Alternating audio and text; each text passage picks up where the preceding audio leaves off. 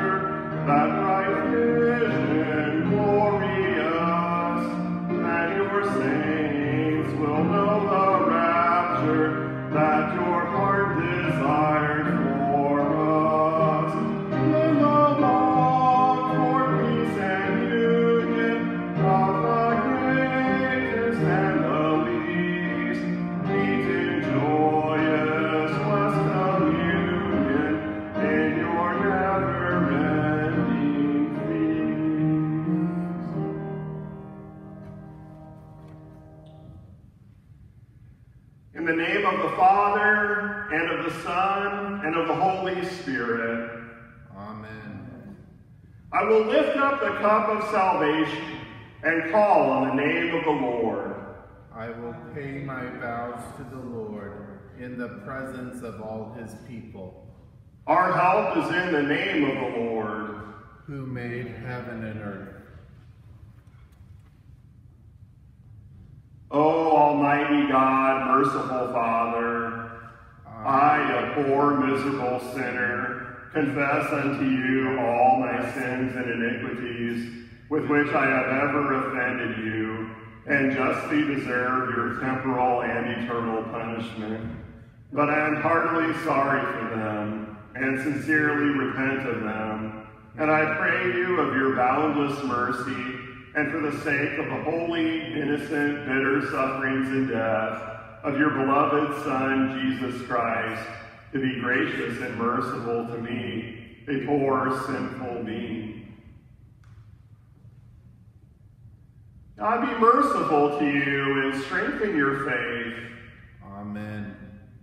Do you believe that the forgiveness I speak is not my forgiveness, but God's? Yes. Let it be done for you as you believe. In the stead and by the command of my Lord Jesus Christ, I forgive you all your sins in the name of the Father, and of the Son, and of the Holy Spirit. Amen. Now may the God of peace himself sanctify you completely, and may your whole spirit, soul, and body be kept blameless at the coming of our Lord Jesus Christ. He who calls you is faithful. He will surely do it. Go in peace. Amen. Please be seated.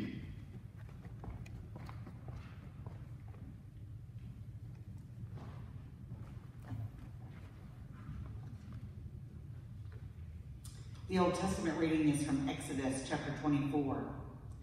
Then Moses went and told the people all the Lord's words and laws. They responded with one voice, "Everything the Lord has said we will do." Moses then wrote down everything the Lord had said. He got up early the next morning and built an altar at the foot of the mountain and set up 12 stone pillars representing the 12 tribes of Israel. Then he sent young Israelite men, and they offered the burnt offerings and sacrificed young bulls as fellowship offerings to the Lord. Moses took half of the blood and put it in bowls, and the other half he splashed against the altar. Then he took the book of the covenant and read it to the people. They responded, "We will do everything the Lord has said. We will obey." Moses then took the blood, sprinkled it on the people, and said, "This is the blood of the covenant that the Lord has made with you in accordance with all these words." Moses and Aaron, Nadab and Abihu, and the 70 elders of Israel went up and saw the God of Israel. Under his feet was something like a pavement made of lapis lazuli, as bright blue as the sky. But God did not raise his hand against these leaders of the Israelites. They saw God, and they ate and drank. This is the word of the Lord.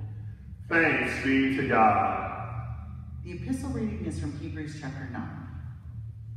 But when Christ came as the high priest of the good things that are now already here, he went through the greater and more perfect tabernacle that is not made with human hands, that is to say, is not a part of this creation.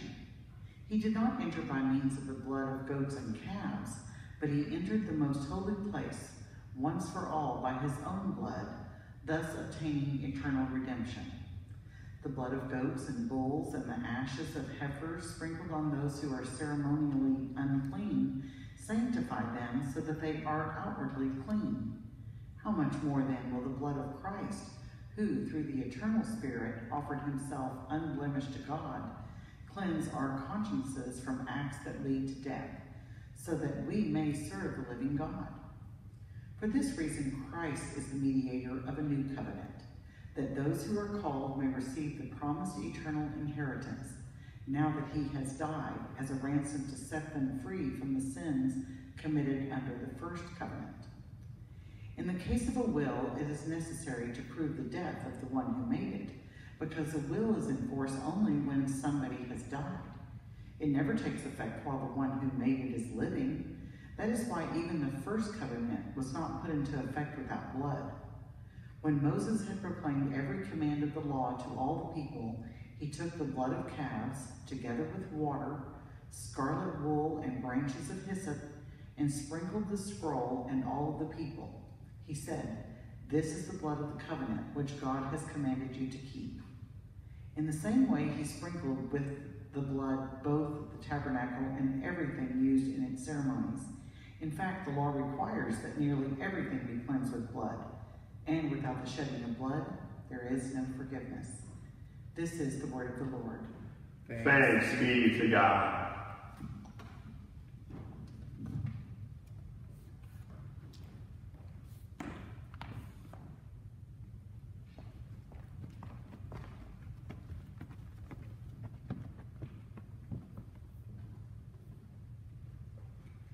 Please rise for our gospel reading.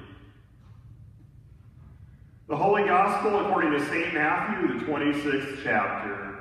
Glory to you, O Lord. On the first day of the festival of unleavened bread, the disciples came to Jesus and asked, "Where do you want us to make preparations for you to eat the Passover?" He replied, "Go into the city to a certain man and tell him, 'The teacher says, my appointed time is near. I'm going to celebrate the Passover with my disciples at your house.'" So the disciples did as Jesus had directed them and prepared the Passover. When evening came, Jesus was reclining at the table with the 12, and while they were eating, he said, "Truly I tell you, one of you will betray me." They were very sad and began to say to him one after the other, "Surely you don't mean me, Lord?" Jesus replied, "The one who has dipped his hand into the bowl with me will betray me. The Son of Man will go just as it is written about him, but woe to that man who betrays the Son of Man. It would be better for him if he had not been born." Then Judas, the one who would betray him, said, "Surely you don't mean me, Rabbi?" Jesus answered, "You have said so." While they were eating, Jesus took bread, and when he had given thanks, he broke it and gave it to his disciples, saying, "Take and eat. This is my body." Then he took a cup, and when he had given thanks, he gave it to them, saying, "Drink from it, all of you. This is my blood of the covenant, which is poured out for many for the forgiveness of sins. I tell you, I will not drink from this fruit of the vine from now on until that day when I drink it new with you in my Father's kingdom." When they had sung a hymn, they went out to the Mount of Olives. This is the gospel of the Lord. Praise to you, O Christ. Please be seated as we continue now by singing stanzas 1, 3, and 4 of hymn number 636, "Soul, Adorn Yourself with Gladness."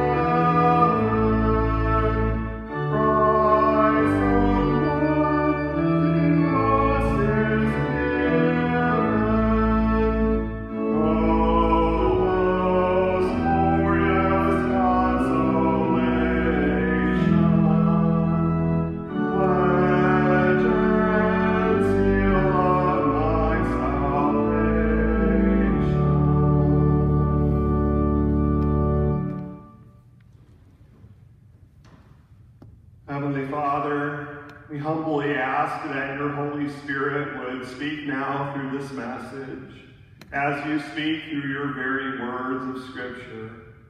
We pray it in Jesus' name. Amen.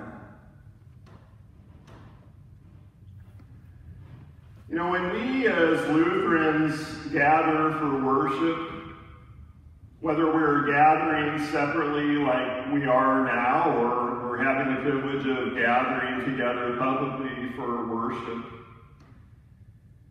when we as Lutherans gather for worship, we come together for Gottesdienst. We come together for God's service, his divine service, literally, to us. God's divine service to us from beginning to end of service. From the speaking of those words in the invocation, the speaking of God's name over you, that reminder of your baptismal identity as his child, in the name of the Father, and of the Son, and of the Holy Spirit. Amen. So from the invocation to the confession and forgiveness of our sins by the power and authority of Christ himself, to the service of the Word where the Holy Spirit speaks to us through the Scriptures, that God-breathed Word that is living and active, sharper than any double-edged sword, that transforms us by the renewing of our minds.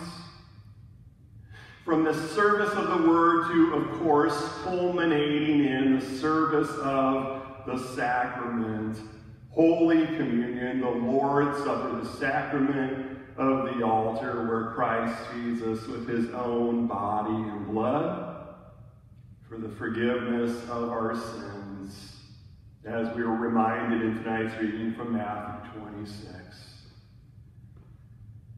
See, worship is Gottesdienst, God's service to us from beginning to end, and he serves us in even more ways than the ones I mentioned.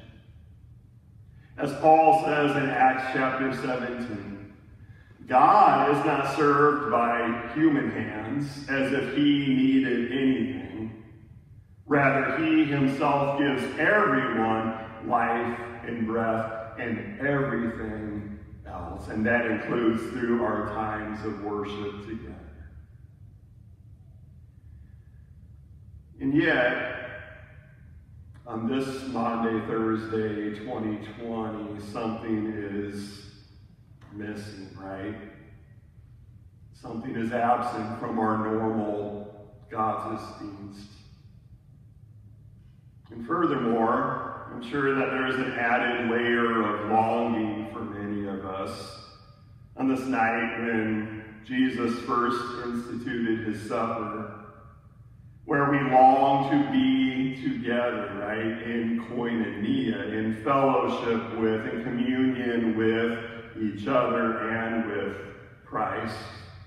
As Paul says of the Lord's Supper in 1 Corinthians 10, after all, is not the cup of thanksgiving for which we give thanks a participation in, a koinonia, communion with the blood of Christ?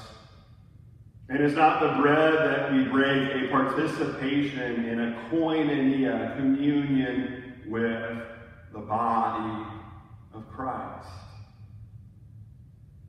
We long to be in koinonia with each other, and even more importantly, with Christ on this night, as we would receive his body and his blood for the forgiveness of our sins and the strengthening of our faith. We long to receive this means of grace. And yet, here's the neat thing that we understand as Lutherans about Gottesdienst, brothers and sisters. Here's the neat thing about the means of grace that we receive through our times of Gottesdienst. And what do I mean by the term means of grace? Well, let's go back and kind of refresh our catechism for a moment. Maybe it's been a while. The means of grace are those means by which God offers, bestows, and promises his grace. His grace, of course, meaning his undeserved kindness and favor in all the ways that he shows it to us as sinners. So the means of grace are those means by which God offers, bestows, and promises to us sinners forgiveness of sins, life, and salvation.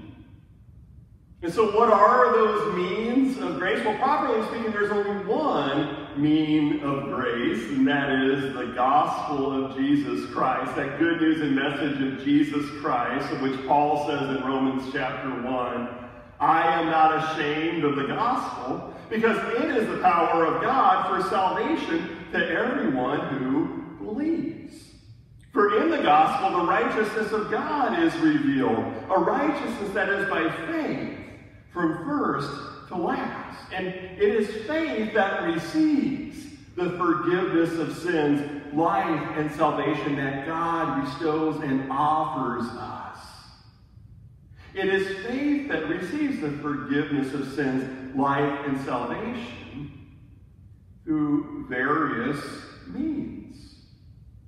The means of grace. As it says in the small called articles of the Book of Concord, we will now return to the gospel, which does not give us counsel and aid against sin in only one way, but God is superabundantly generous in his grace. First, through the spoken word, by which the forgiveness of sins is preached in the whole world. This is the particular office of the gospel. Second, through baptism. Third, through the holy sacrament of the altar. And fourth, through the power of the office of the key. So that is the God-given authority, which we exercised earlier in this service to declare one another's sins forgiven as Christians. God doesn't administer his grace to us in just one form, brothers and sisters, even though there is just one gospel and one faith in that gospel of what Jesus has done for us.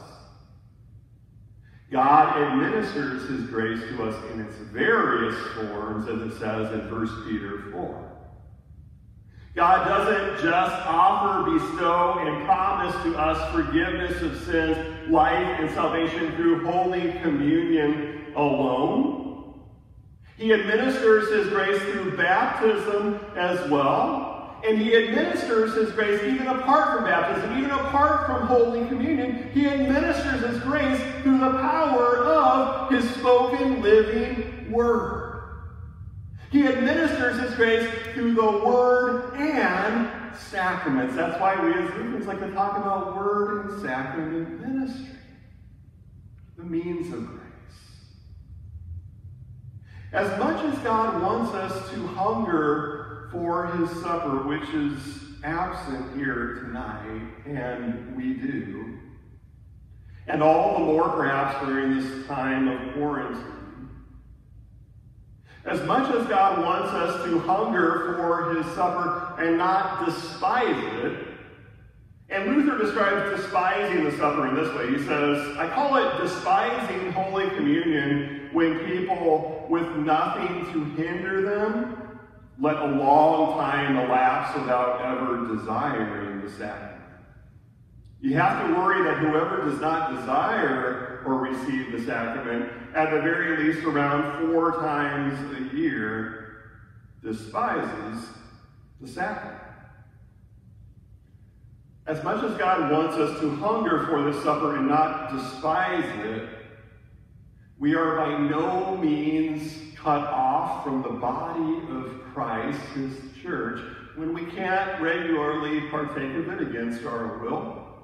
Or, as Luther describes it, with something to hinder us, something like the coronavirus, for example. When we can't regularly partake of the sacrament against our will, we are by no means cut off from the body of Christ. We are by no means cut off from the means of grace, the transformative, nourishing power of the gospel at the core of the means of grace. That's why Luther also wrote with regard to those who refrain from the Lord's Supper for other reasons of conscience, for example, he wrote, if someone has his doubts as to the sacrament, let him take my advice and do without the sacrament for the present, and exercise himself without it in God's Word. You are not doomed if you do without the sacrament, because it is the gospel in its various forms that is the power of God for salvation to everyone who what? Everyone who believes. When we can't regularly partake of the sacrament, when we can't partake of it as often as we would like, we are by no means cut off from the body of Christ. We are by no means cut off from the means of grace. So here's the neat thing about Gottesdienst, brothers and sisters. Tonight, on this Maundy Thursday, so strange, 2020, even as we long to be together in koinonia with each other, even more importantly, koinonia with the body and blood of Christ, even as we long for these things, God is superabundantly generous in his grace to you anyhow. The power of his living, spoken word, the gospel, is still bestowed for your consolation anyhow. This evening, our Lord says to you, I know that you long to gather in this place, this Holy Week weekend. I know that you long to be nourished by my body and blood. And I love the fact that you love these things, and I love the fact that you hunger for these things.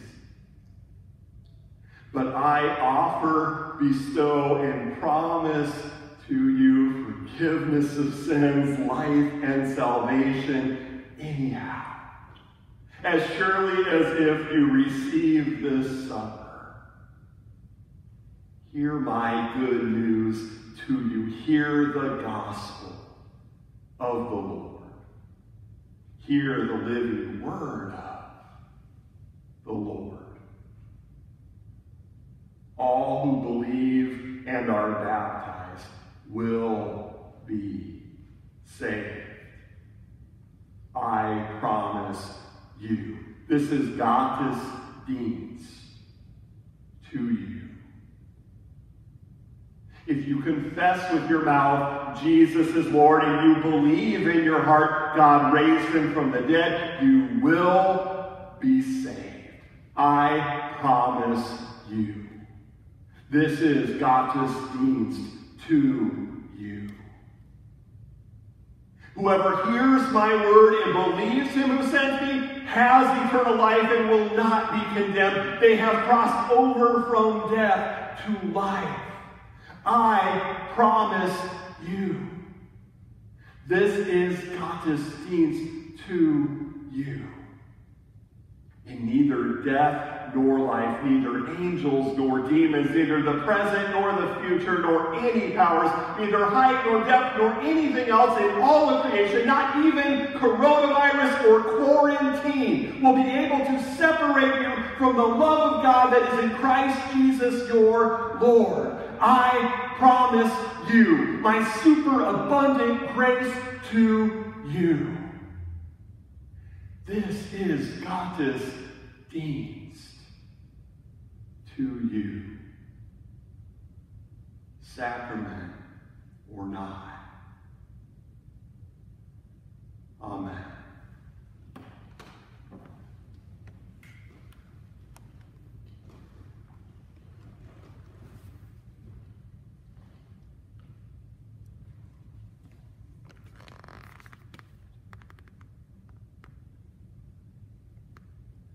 Father, On the night when he was betrayed, Christ Jesus humbled himself to stoop down and bathe his disciples' feet. May each of us fervently desire to embody this attitude of service and kindness to all, that the love of Christ may abound through all our speech and actions. Hear our prayer and humble us, O Lord. On this night, Christ prayed that his disciples would be one in faith. Sustain our unity in confession and doctrine, that the church may stand as a beacon of your eternal truth. Hear our prayer and unite us, O Lord. On this night, Jesus prayed for those who would hear his disciples' proclamation, that all would come to know that the Father had sent him into the world to be the light of the world. Just as Christ encouraged others to boldly proclaim the message of salvation, so also hear our prayer and renew our witness, O Lord. On this night, our Lord keeps us mindful that the Father's love was sufficient for his only begotten Son and for all disciples. Even in the midst of that love, Christ Jesus, our Lamb without defect, ultimately suffered complete and utter rejection, pain, and death. By your holy word, confirm in our hearts the secure knowledge of your enormous, unchanging love for us. Hear our prayer and fill us with your love. On this night, Christ acknowledged the world's hatred and persecution of those who confess him as Lord and Savior. Heavenly Father, fix our eyes constantly on Jesus, that we may remain steadfast in the midst of strife and harassment. Hear our prayer and grant us your peace. Amen. And we join together in praying, Our Father, who art in heaven, hallowed be thy name. Thy kingdom come, thy will be done, on earth as it is in heaven. Give us this day our daily bread, and forgive us our trespasses, as we forgive those who trespass against us. And lead us not into temptation, but deliver us from evil. For thine is the kingdom, and the power, and the glory, forever and ever. Amen.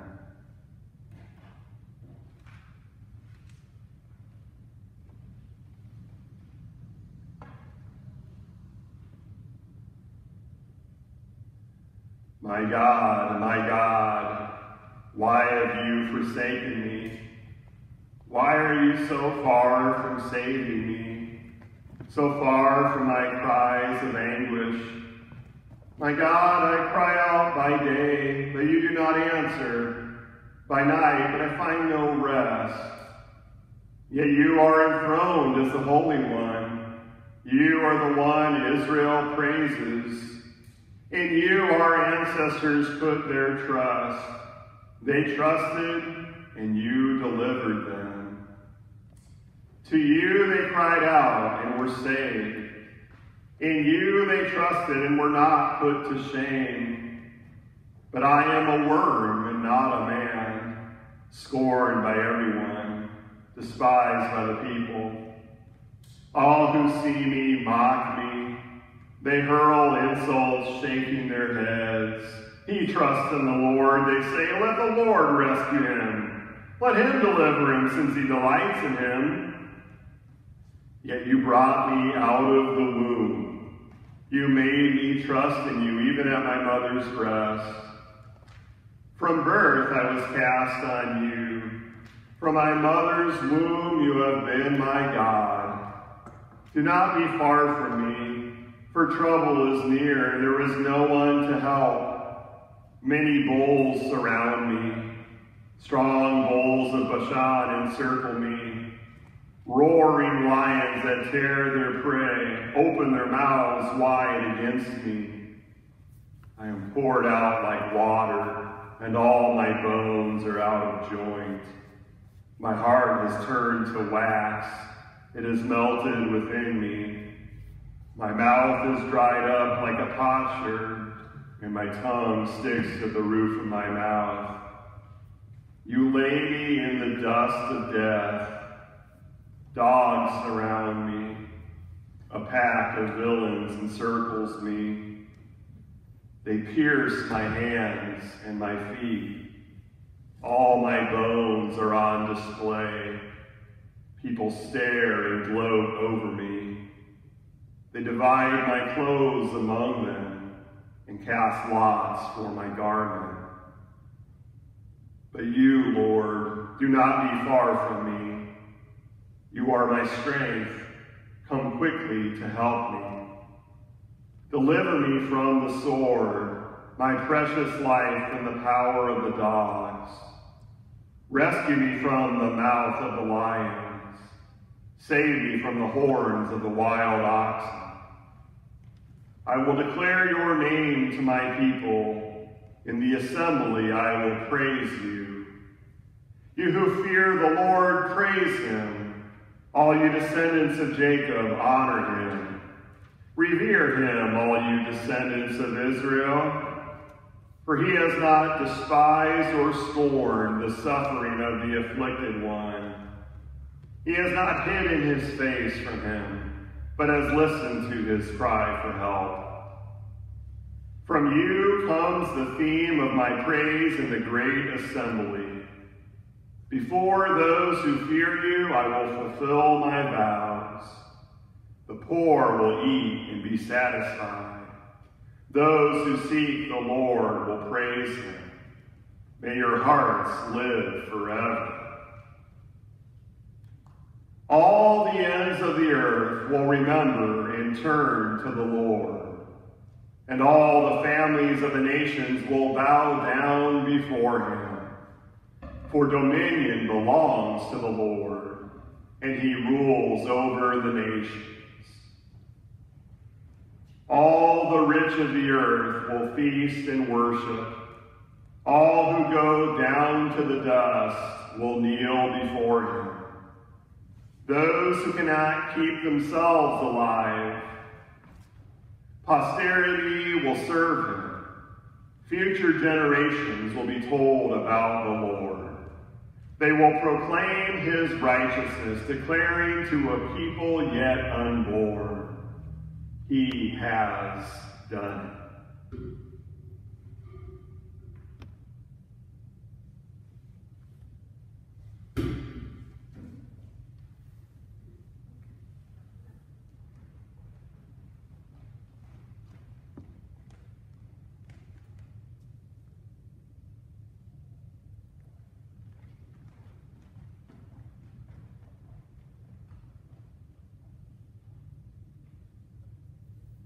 Gracious Father, grant that we may put off our old selves with all our sinful deeds and put on the new person, which bearing the image of your Son Jesus has been given us in holy baptism, that when we let go of our earthly habitation, we may not be found unclothed, but being transformed may receive the garment of a new glorious body like his, by the power that enables him to subdue all things to himself. Through the same Jesus Christ, your Son, our Lord, who lives and reigns with you in the Holy Spirit, one God, now and forever. Amen. Let us go forth in peace. In the name of the Lord.